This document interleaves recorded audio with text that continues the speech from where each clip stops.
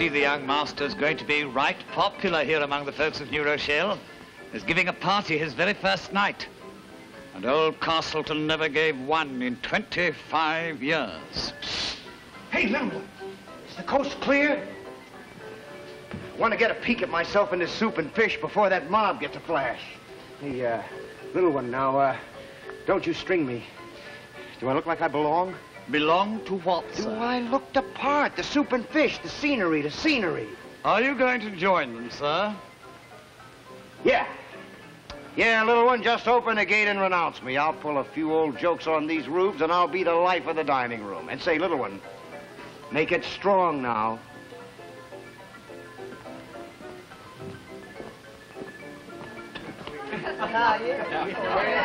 Mr. Kid Burns.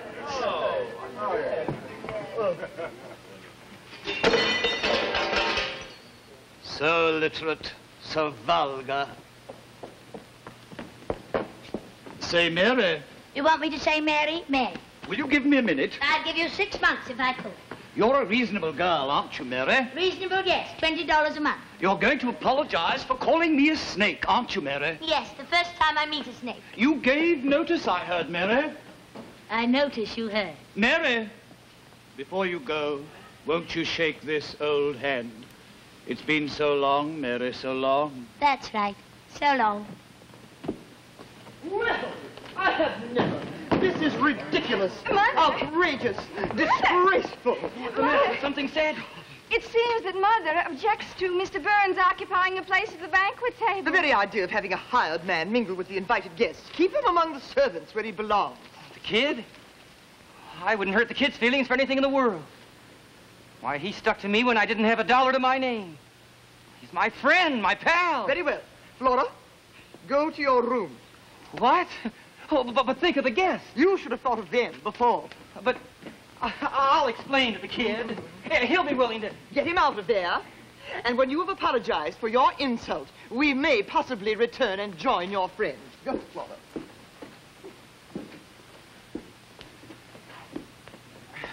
Will you go in there and tell Mr. Burns I want to see him? I say, Bennett, what's the difficulty? Well, Mrs. Dean objects to Burns being at the table. Well, I'll get him out.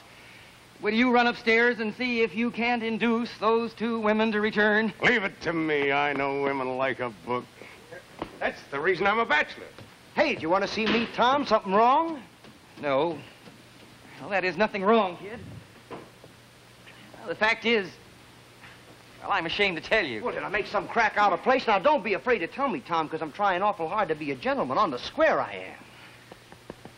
You won't feel hurt if I ask you to do something for me, will you? Do something for you? Why, I'd go the route for you, Tom. Now, slip me the news. What is it? Well, I'm going to ask you to stay out here. Yeah?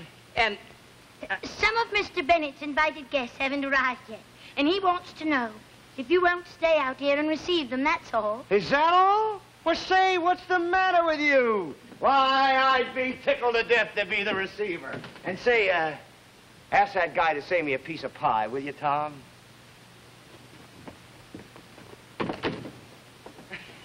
oh, say, you're a little princess. That's what you are.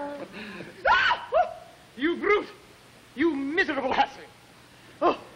Mother, what in the world has happened? My child, my child, Will my you child. please let me explain? This miserable man making love to that servant girl. Yes, darling, yes. Cry to your heart's content. Mother is with you. Oh, Mary, don't cry. Not your fault. It's my fault. No, it's not either. It's her fault. That old iron-jawed caterpillar. What are you going to do now? Mr. Bennett, go upstairs, explain. Tell them it was all a mistake. Explain? No, there'll be no explanations. Why should I humor a couple of whining, unreasonable females? I'm going to be the fellow around here from now on. Good boy. I'll wear the trousers in this establishment. Tom Bennett! Tom Bennett!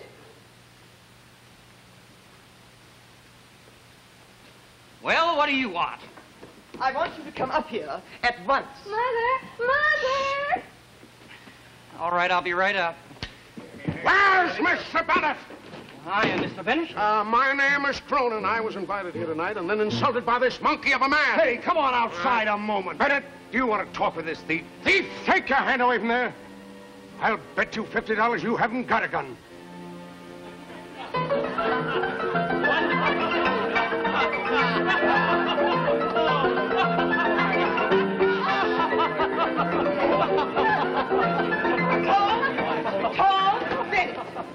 I want you to go upstairs and console Flo. Tell her that you'll try to be a better boy in the future.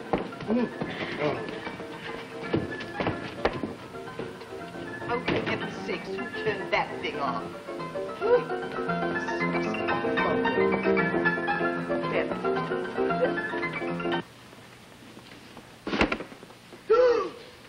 Dan Cronin. My dear Mrs. Dean. I asked you as a favor not to come here tonight.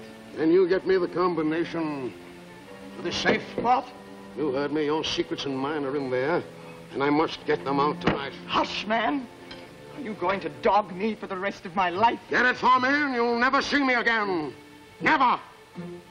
Never. Never. It was nothing but a pretty argument, my dear. Yes, everything is all right now, and we're as happy as a lot of birdies in a nest. My dear child. Mother! Bennett, you ought to be congratulated. You've won a beautiful prize in the matrimonial game. Well, good night to you all. Good night, Mr. Good Bennett. night, Oh, skidoo! How dare you? Such disrespect. Oh, skidoo to you, too. Oh, Tom Bennett, did you hear what this beggar called me? Kid, I'm surprised at you. Well, you needn't be. You can be the goat if you want to, but I'm going to declare myself. You invited a lot of people to a banquet here tonight, and you didn't spend 2 minutes with them. You let her win every bet she made and put the whole thing on the bum. Discharge him at once.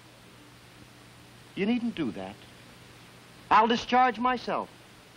I'm going to slip right back to Broadway where I belong, you old talking machine. Ooh, Flora, did you hear what he called your mother? Come with me. Going up. Tom, I'm going to grab a train in the morning, but before I go, I want you to understand that I'm going to leave everything just like I found it.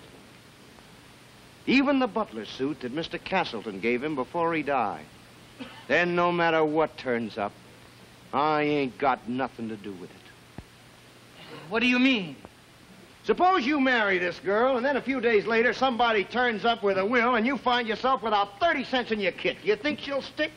I don't know what you're talking about. Yes, you do. Why, this girl is marrying you for your money, and you're letting her get away with it. That's enough. You pack your duds and get out of here in the morning. Yes, sir. Now, remember, I never want to see you again. No, pal? All right. You need any money? No, I ain't got nothing coming to me, and I ain't gonna be staked. That's just the kind of a guy I am. And that's the kind of a guy I'm always gonna be.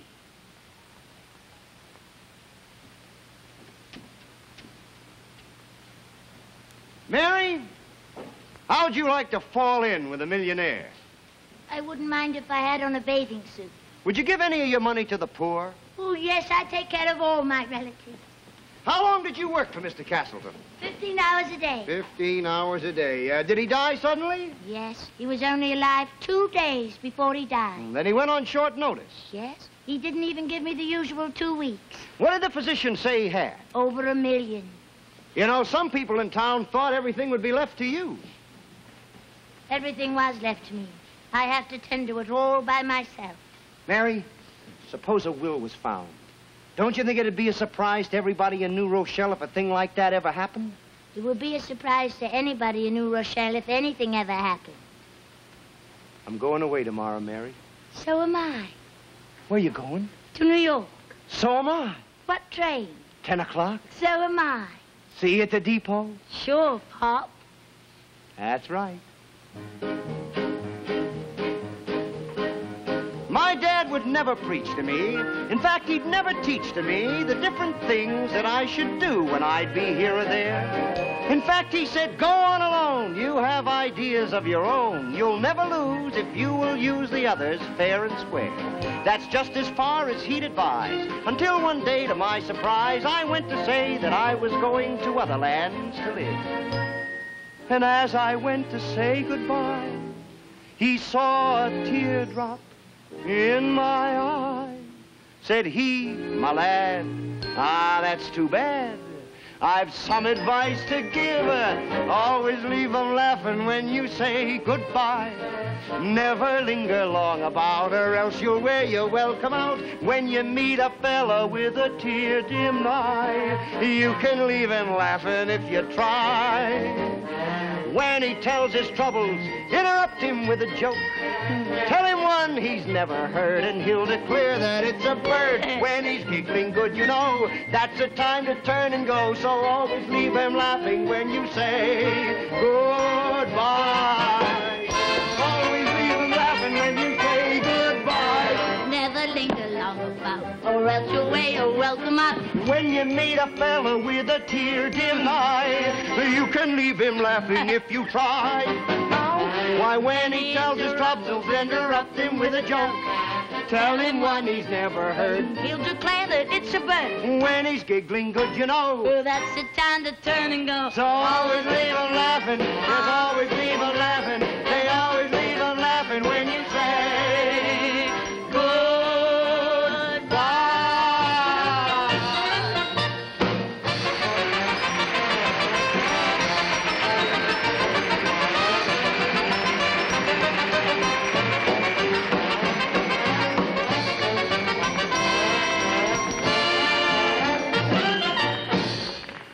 This has been a strenuous day for Mary.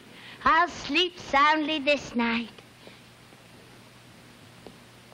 I wonder if Mr. Burns really will take that 10 o'clock train.